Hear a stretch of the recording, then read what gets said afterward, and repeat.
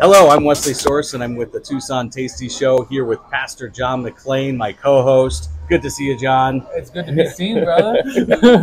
And we're here at the Arizona Bear Down Kitchen at the Arizona Stadium. It's at the north end, 4th floor. Just open to the public for breakfast, which is super exciting because it's the best buffet. I mean, you know, when I was told that this was going to be a buffet, I was really thinking something like hometown buffet. Yeah, definitely not. Not that. The quality and level of food is absolutely incredible. Top notch. Yeah. So let's go get some of that food. Let's go eat. All right.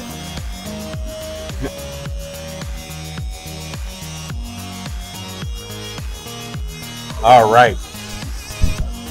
We're back with some amazing food. The chefs, yummy. yummy. Yeah.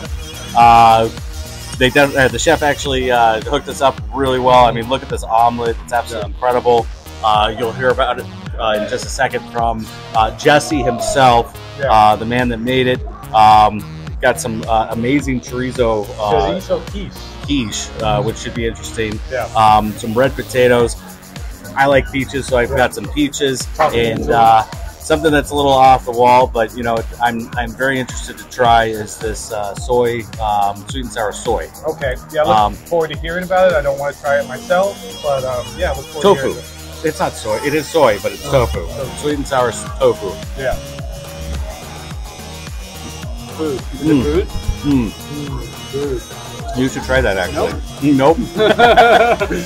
Well, I want to see what you think about the chorizo.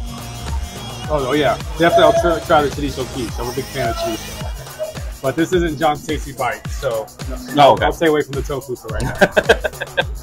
I know what to bring in on Tuesday or on Sunday for you. Soy something. What do you think? That's good. So that's actually soy chorizo. How do you think?